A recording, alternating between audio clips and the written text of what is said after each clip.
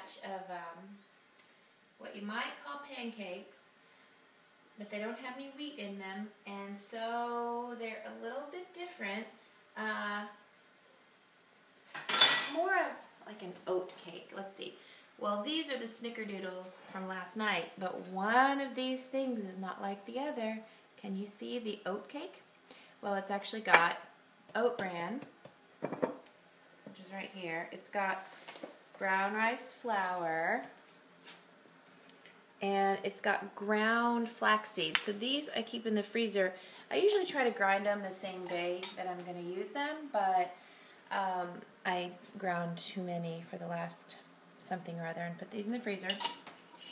And what you have then is a nice wheat-free little thing that you can smother in maple syrup if you're trying to avoid wheat. So, but for the family, I just have here a regular batch of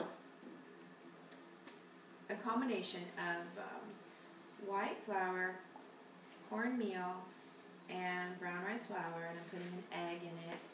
And I'm going to use a little coconut milk this morning because some people are suffering with the sniffles.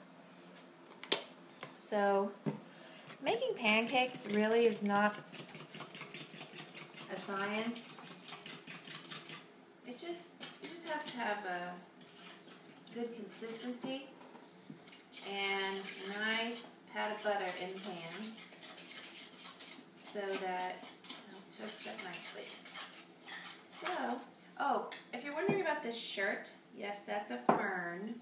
If you ever are looking for a good project to do with the kids in the spring or summer, or the fall, I guess, whenever you can find fern fronds, just hammer them onto a shirt and cure it in a little saltwater bath, and then you have a fern shirt.